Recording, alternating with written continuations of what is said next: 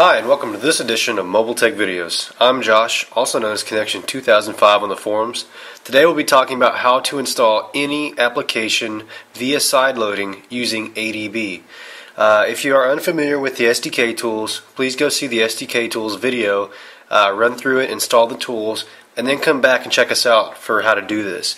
Okay, what we're going to do here is sideload, which means to load an application from the PC to the phone with no market interaction. We're going to do this on a stock 2.1 unrooted Captivate.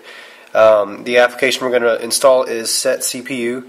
It does not exist. There's ROM Manager, Settings, and Talk. And just to prove we're unrooted, we'll go into ROM Manager and we'll get the error for you must root your device. So now that we've verified that we are not rooted, let's prepare the install.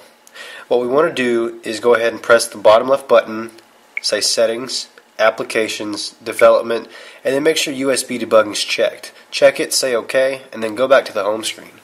Once we've done that, we can plug in our phone and set it aside. With the phone set aside, we'll go to the computer and open a command prompt. Once you've ran through the SDK tools video, or if you're already aware of what the SDK tools mean and how to use them, we're going to launch the install using an ADB command. So go ahead and change directories to where you've got your ADB file. For us, we're going to change directories to C, Android SDK Windows / tools. We'll press enter, and then we want to run an ADB space install space the location that the file is at. For us, we're using Set CPU. It's located right here on the desktop. So we've got ADB install space C, and then we want to go to Users, Josh, Desktop, and we're going to start typing Set CPU, and I'll press Tab to complete the full thing. You can always use Tab in any situation to autofill the line. So for us, it's going to make things a lot easier than having to use parentheses for spacing and typing in all those letters. So let's take a closer look at what we've got there. Okay, we've got the, let's see if I can focus that out. I'm not sure if you can see that, but we've got the change directory to C, Android SDK Windows / tools. That's where we know our adb.exe file is.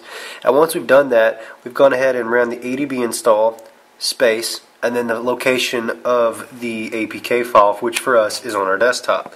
So put that file wherever you would like it. Then we want to press enter.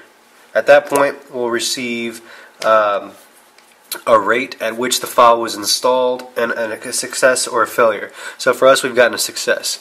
Now if we go back to the phone and press Applications, bam, there's Set CPU. And that's how you sideload an application to your Android device using ADB tools and ADB install commands. Please check out our other videos in the channel. Visit mobiletechvideos.com for the latest info about the site and what we're coming up with. And as always, good luck.